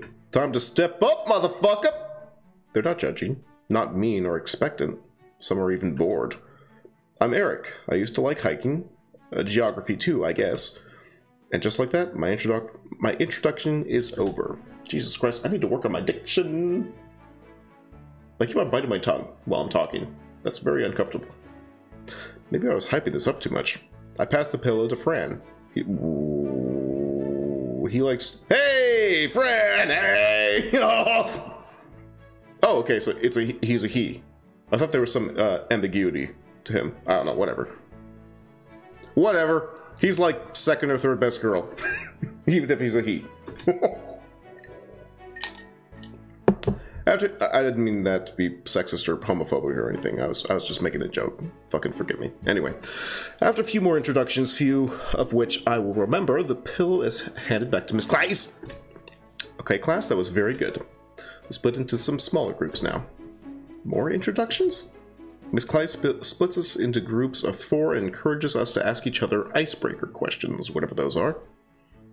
I don't really get the point of all this, but I guess I've got to play along. Socialization, dude. That's actually really, really important for, not everybody who has a mental illness is, unsociable, but, if your brain's being fucked with, sometimes dealing with other people is a bit tougher than others, So this is actually really cool. This is really cool. Luckily, one of the people in my group seems happy to talk about herself at length. What about you, Erik? Falk? Huh? What was that? Sorry. What's your ideal job? Oh, I'm not sure, really. I never really think about that. Same here, to be honest. I think I'd be an investment banker. An investment banker? Ah, that's interesting. Interesting, how? I don't fucking know. I'd have guessed that most people would have chosen something exotic is all. Why's that?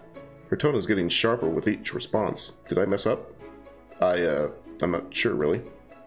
Just because we're here doesn't mean we can't do normal stuff, Erik. Oh, no, that's not what I meant. What's wrong with wanting to do investments anyway? Crap. I'm sorry, I misspoke. Oh, man. What should I do? Erik? Amalia? Now I'm in trouble. Great. Amalia, I'm sure Erik misspoke. He didn't mean to imply that. Right, Erik? Right, I'm sorry. Amalia opens her mouth to respond, but reconsiders for a second. You're right, I'm sorry. That's fine, Amalia. Introductions can be stressful for everyone. Are you two okay now? Yeah, I'm okay. Yeah, again, sorry. It's fine, man. Let's just get on with the introduction stuff. Right. The introductions continue. Frauk likes ham sandwiches, Niklaus wants to be a lawyer, and Amalia likes swimming in lakes. After a tedious hour of carefully choosing my words, my first period at St. Divnaz is over. Thank freaking Christ. I follow everyone back into the classroom as Miss Claes had instructed and attempt to find myself a seat. Most of the students around me, and all those directly adjacent to my desk, get up to move off to their next lesson. I remain where I am, though. I have maths with Miss Claes. The classroom quickly fills up with other students again. This time, it looks like the desk next to mine by the window might be occupied. A girl enters the classroom and makes a beeline right for it. Wham! Oh, she's cool too. I remember her. As she notices me, she falters, visibly shocked. It seems my new and unexpected presence might not be entirely welcome. She regains her composure quickly, though fixing back her resolutely neutral expression and taking her seat by the window without saying a word to me or, aside from the slight hesitation, acknowledging my existence at all. Nice girl. The first thing that catches my eye about her is how little she catches my eye. Sitting still and staring out the window, oblivious to the rest of the class, wearing a hoodie rather than the standard blazer everyone else seems to wear. I wonder how she gets away with that. Despite being out of uniform, she almost blends into the wall. If she hadn't sat next to me, I doubt I would have noticed her at all. She hasn't looked my way at all, and the fancy-looking metallic earbuds in her ears make trying a verbal introduction seem foolish. I'm not sure why I'm focusing on this girl over any of the other students in the class.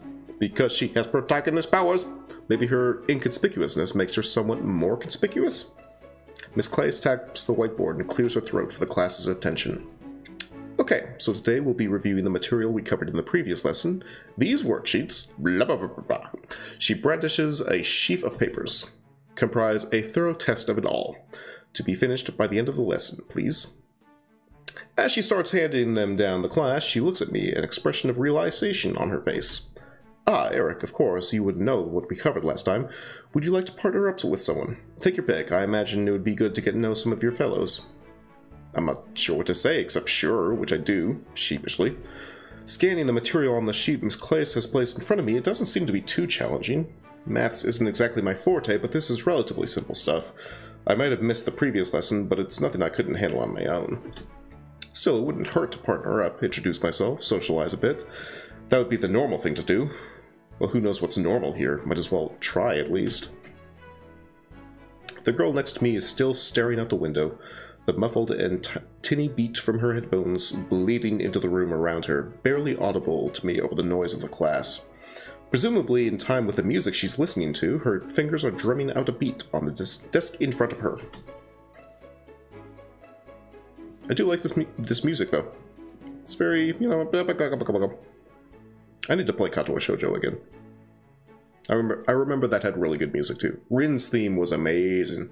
Anyway, actually it looks more like someone playing an imaginary piano than imaginary drums. Her fingers appear spider-like, splayed across the desk. I wonder if she's aware that she's doing that. She must be really into whatever she's listening to.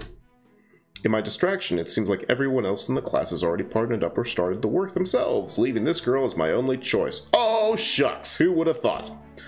Working with someone who seems so strongly not to want to be noticed probably isn't a good idea, and I'm sure I could take care of the relatively simple-looking worksheet by myself, but Miss Claes did seem very keen for me to work with a partner. I wonder if she'll even hear me if I talk to her. Hello. You have to start with hello. She turns her head in my direction, though still doesn't face me properly. Instead, she focuses on some spot on the wall behind me. It's not much, but at least she's noticed my presence and is no longer gazing absent-mindedly out the window. I can already feel that this is going to be difficult. I'm Erik. In a daring move, I stretch out a hand in introduction.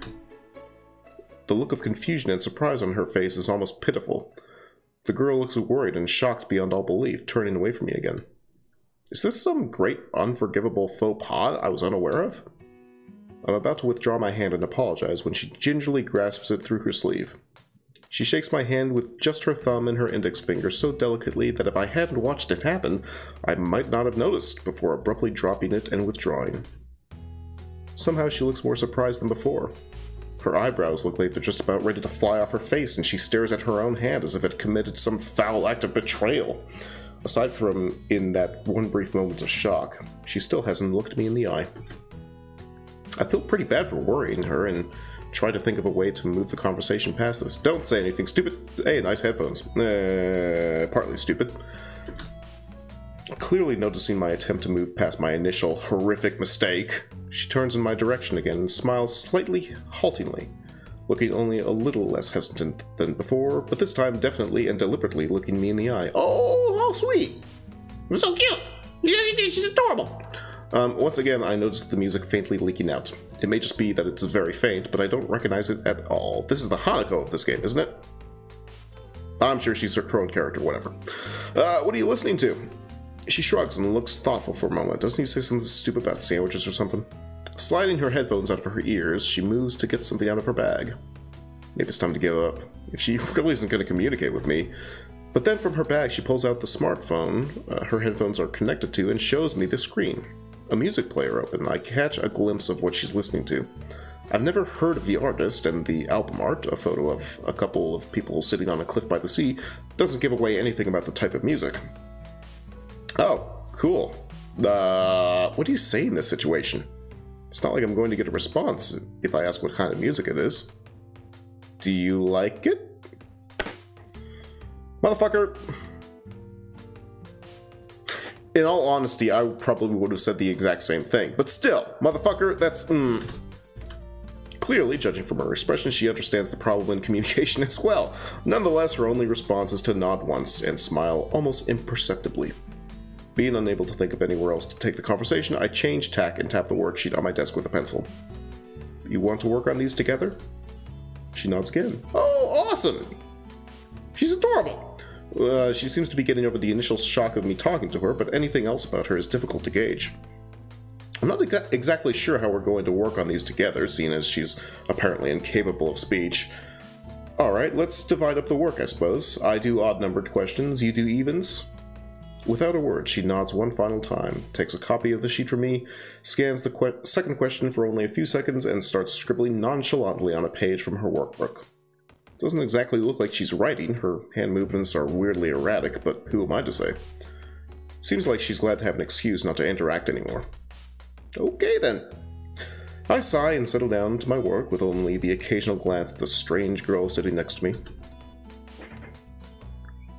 Hey, I got one view in the entire time I've been streaming.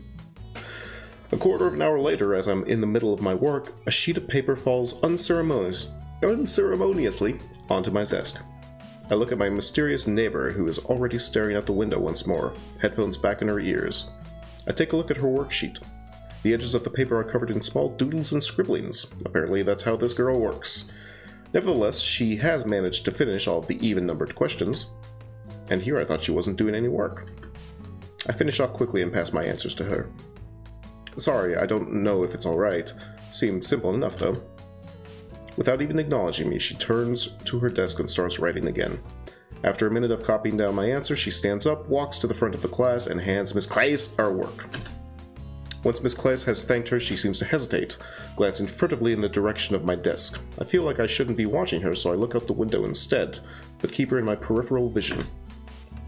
After a few seconds of consideration, she seems to come to a decision.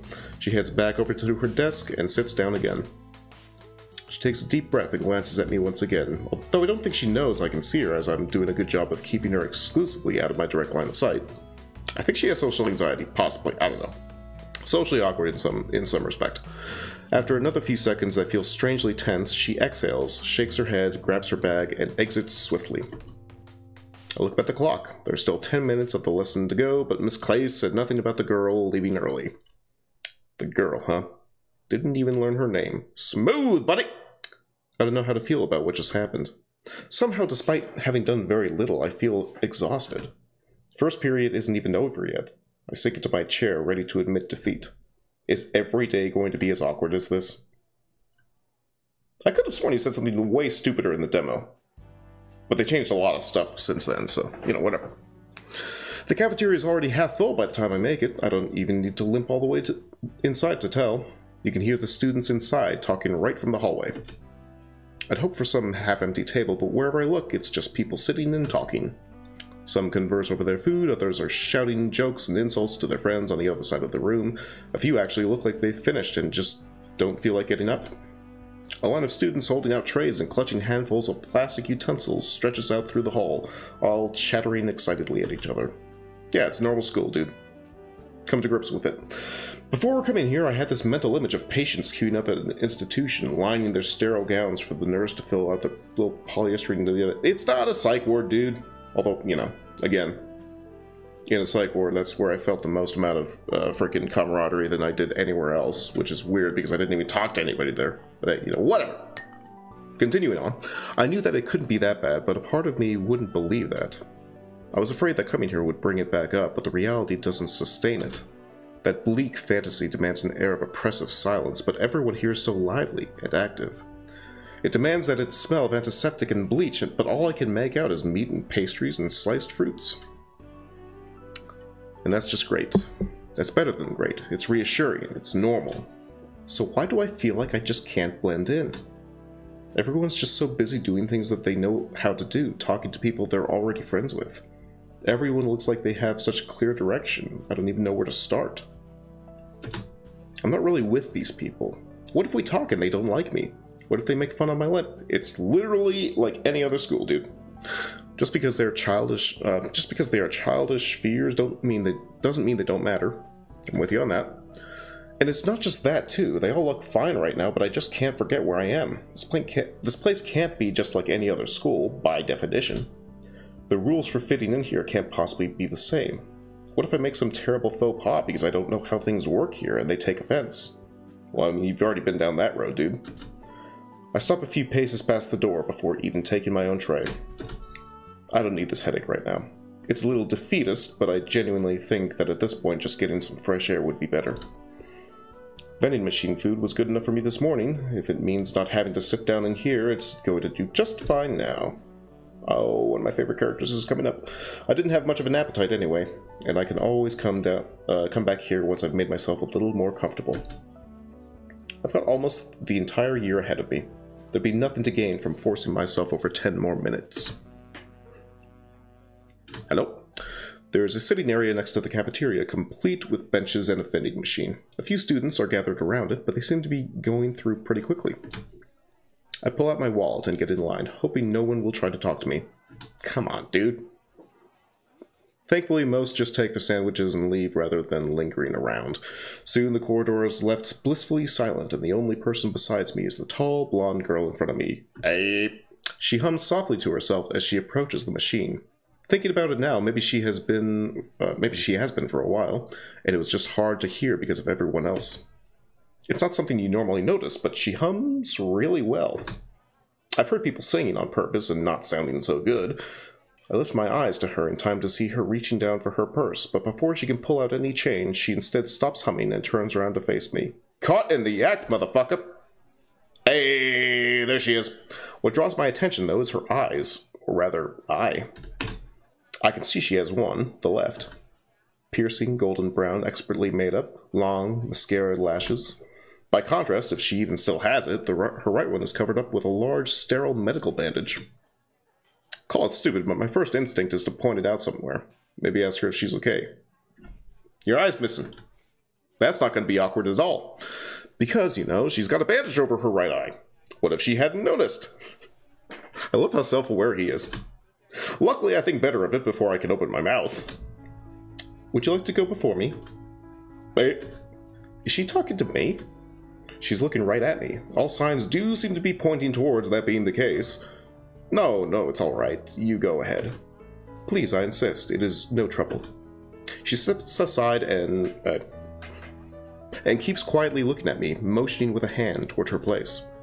Even when not humming, her voice has a clear musical quality. I'm not sure if she's making fun of me or if she's just being polite, but I'm not going to look a gift horse in the mouth. Moving forward, I pick a different kind of sandwich from yesterday and a bottle of lemonade to wash it down with before sitting down on a nearby bench. I set aside the bottle and bite into my sandwich, but as soon as I've started to enjoy it, I'm interrupted by the girl. Excuse me, would you mind if I sat here with you? Nope! Looking up, I see her standing right near the bench in front of me, daintily gesturing toward it as if intending to illustrate the concept of sitting. Mouth too full to do much but mumble, I make with an indifferent shrug. Dude! She nods, then sets her purse slowly on the bench and sits down. After today's class, her smile is warm and refreshingly friendly. She's examining me inscrutably with her unbandaged eye. I get so absorbed in following her brown iris spinning about by the time I've noticed her talking to me, she's already had to repeat herself once. Okay, well that's not awkward. What? That sandwich. She speaks in a patient tone. Why did you choose it? That machine offers several kinds of sandwiches. Why did you pick this one? What an odd question. I guess I could just not answer, but she looks perfectly serious. Besides, she did move aside from me in line. It'd be rude to stay silent now that I've made it clear that I did hear her. Hey, the one viewer that I had just left. Awesome. Let's see. I didn't have anything last night, and all I had for breakfast was a cereal bar. I don't know, I was hungry. Felt like a good choice. I mean, it's a sandwich, right? How bad could it be? Hard to screw something like that up. I see. Do you like it then? Sure, it's egg or something, I think. Got some vegetables in it. Definitely beats having nothing. Hunger's the best sauce in the world, isn't it? Yeah, didn't even realize how hungry I was until now. Saving game! Did I even have any choices up until now? Don't you wish you had a cent for every time that happened? One moment you're having an interesting thought, and the next time you look at the clock, you've already missed dinner. Sorta. I just wish it'd been an interesting thought rather than just, I don't know, not feeling like it or whatever. I take another experimental bite to see if she'd object, and she doesn't. Her eye keeps following me, though, turning silently under the lid while the girl sits in silence. Did I do something wrong? Did I give a wrong answer? Not to sound rude or anything, but why exactly did you ask me that? Her lips stretch into a coy smile. Protocol. I put down my sandwich and swallow, waiting for her to elaborate, but she doesn't say anything more. I'm not sure I understand. You'd have to forgive me. The truth is, I'm really new here. Like, I only arrived last night. This is my first day around. I don't really know how this works. She puts the back of her hand to her mouth to stifle a giggle. I think I can make out a flash of gauze on her wrist when oh god, is she a self-harmer? Oh, please don't tell me she's a self-harmer. I think I had the exact same reaction before. I can't remember. I've only played this game like once or twice. Whereas Katawa Shoujo I played like 6 times, so. Anyway, I hope it was just my imagination. No, it's definitely there. It's definitely there. You can see it. Well, I wouldn't go so far as to say that I have to forgive you, but given your circumstances, and seeing as you haven't done anything wrong that I know, fine. I forgive you. Gee, thanks. From her smile, you'd almost think she was going to answer you're welcome. Instead, her expression softens. Softens? Softens. I really pronounced the T on that one. When she next speaks, so does her tone. I know it might not feel that way right now, but all of us have been in your place at one time or another. Or I know that I've been, at least. She turns her head to glance toward both sides of the empty hallway. So all of us, as far as I'm aware. I hope you realize that. I do, thanks, but it doesn't really make it feel any better. It didn't the last time I was told that either. The girl nods matter-of-factly. It almost never does. Still, there's a reason they keep drumming it into you, even if it's obnoxious or if it sometimes feels like a slogan. It is simply a true statement. I think there is a value in that, whether or not it makes you feel better. I don't know if I'm meant to respond. I'm not sure what I would say. Are you not comfortable eating with all the others? It sounds stupid when you say it like that. Does it? I apologize then. That wasn't my intention. I think it's an understandable sentiment. Take that for what it's worth. Maybe it is. I know it's just a matter of time or whatever. It's just... Look, I'm just kind of tired today. Woke up a bit earlier than I'm used to, and now it's like that morning daze just won't pass. The next time that happens, try going for a walk. It might help you to get your blood pumping. That's what I do when I wake up too early. I'm okay. thanks, I guess? I'm torn between looking back at her and looking away. Just as I make up my mind to pathetically gaze at my sandwich, she talks. Ah, but what am I doing? It's not every day that you meet a new student. Hello. How you doing? How are you doing? Jesus. Anyway, with a long, graceful step, she stands in front of me. My name is Katja Baum, from Mr. Rosenstein's class. Yes.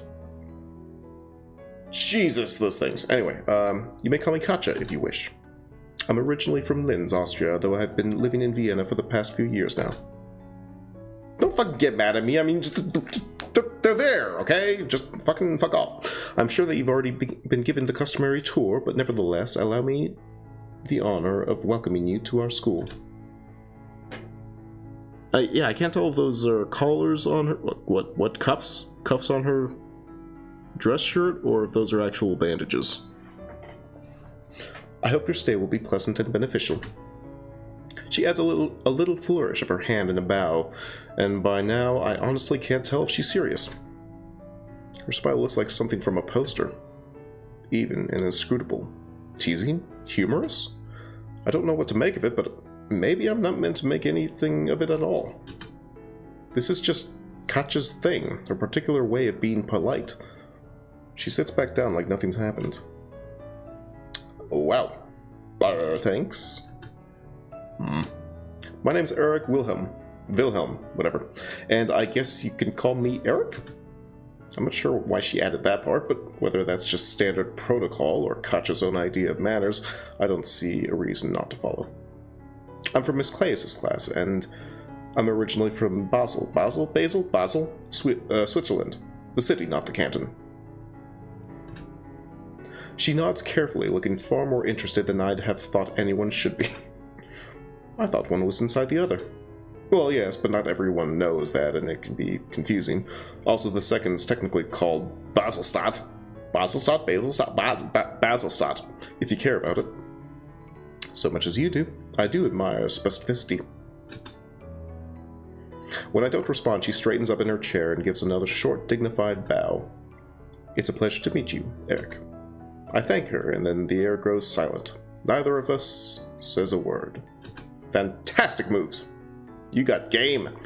Just for the record, you know, I don't normally eat vending machine sandwiches either. I'd never have thought to imply that. Yeah, I mean, it's not like it's disgusting or anything, but it's sort of bland, right? That is true. As you said yourselves, though, there's a reason you've chosen to. Because it's lunchtime and that's just what was here? Katja snickers. Precisely. I can empathize with that choice. Glad it's not just me. By the way, can I ask something? Certainly. Why that last part of the introduction, with the cities and countries and all that? Sounds like it's something formal. Did they just do that here in Austria in general, or... Wow. Did they just do that in Austria in general, or just here? There we go. Once again, protocol. This is, as you may have already noticed, a rather multinational institution. There are students from all over Europe, and even a few from outside it. Knowing where someone came from can be helpful in gauging how to approach them. Specifically, it often means knowing what languages they might speak. English is the most common teaching language, so it tends to be defaulted to unless there's a shared one. But since so few students come from the Anglosphere, this means that more often than not, both sides are made equally uncomfortable. I'd like to believe neither wants that. I'm assuming you speak native German? I know I'd be more comfortable if I were speaking my native language. I nod, vaguely aware that the sandwich in my hand is still not even half eaten. Shove it in your face! Yeah, Baselstadt's right across the Rhine from Germany, so that's what we speak. Is it unusual? Ganz und gar nicht. It's been so long since I've tried to speak German. I sit dumbfounded for what feels like far too long while my brain switches gears back to German. Either Katja hasn't noticed, or she doesn't mind. Her German is as rapid and precise as her English. Hell yeah! Most students are still from around Austria, and those that aren't do tend to speak German, with the exception of a significant French minority. As I said, though, it can lead to trouble on those cases where they're not. Sounds simple enough. I should probably remember that for the next time I run into someone. Hey, it's not all bad, right? Encouraging a little multilingualism and all that. That does make you sound very Swiss. No, I'm serious. They say that there are proven benefits in child development, I think. She rests back in her seat with an intrigued expression. You know, I think I've heard that before. It's a pretty popular parenting advice. I've seen it a lot. She doesn't respond, and I'm left to finish my sandwich. You still haven't explained that part of the protocol where you ask me about the sandwich. Well, you could... Oh, okay, I thought the music changed for a second. Well, you could call it a precaution for when confronting newly met students. Precaution? Against what? Offering them the wrong sort of appetizer? She smirks but doesn't laugh. Oh, damn. To be honest, the question itself doesn't matter much. It's the way it is answered that does. I like her. I like her a lot. Meaning, whether there is a reply and how clear it is, whether it makes sense, whether it's stammered or mumbled or implies offense. It's a crude instrument, but it can be invaluable in gauging if and how to proceed when talking to someone new. Wait, so if I'd answer more slowly, or not to the point, or if I didn't, you'd have known to keep talking to me in little words? No, that would have been reckless of me. However, given my personal experience, I would have been able to make a better informed guess. If I'd guessed wrong, I could have apologized. Sounds like a small comfort if you've made that kind of wrong assumption about someone. But worse than assuming that they think and talk just like yourself, and behaving on that, potentially saying something that hurts them, using figures of speech that they won't understand, pushing them to talk when they don't even want to. Not everyone can be approached the same way. Hey! Chick from before. Some students don't get metaphors. Others are not always in the mood to talk, or never want to talk about something that seems natural to you. Some don't want to be talked to at all. I nod, thoughtfully. Why the sandwich thing, then? If the question itself doesn't matter, why not just ask how I'm doing, or something about the weather? It was the first one that came to mind. Optimally, the question needs to be unexpected and not have an objective answer, since those are far easier to answer, even if the student is otherwise not receptive to conversation. I like her a lot. From there, it is simply a matter of prodding and probing and coming to the conclusions as you go. You'll probably get used to it after a while. She studies me carefully while I ponder her words. I can get what she's saying from a, well, clinical viewpoint. Assuming she does have enough experience to tell, it can certainly be useful if she wants to avoid making social blunders. In a school like Judgmental, it's probably a crucial skill to learn. I make a note to myself to give it a try. I make a note to maybe give it a try myself. First warning bell pulls me back to reality. From the way it makes Katja get up and turn to look at her watch, I'm assuming it's the same for her. Don't you have classes to attend? Yeah, don't you? She nods, getting up while I push myself off the bench, trying to keep the weight off of my bad leg. This would be a terrible time to trip like an idiot. God damn it! Self-voicing, fuck off! See you around, or something. Likewise, I enjoyed our conversation. Self-voicing disabled. Fuck off! Anyway, I turn away toward what I hope are the classes, leaving Katja behind with a vending machine. Okay, and I think I'm going to call it there. We've been on for almost 2 hours. And, yeah. Got introduced to one of my favorite characters. We had one viewer this entire freaking time, which, I mean, you know, is better than normal. So I think, yeah, this was a success, I suppose. Yeah. Fuck it!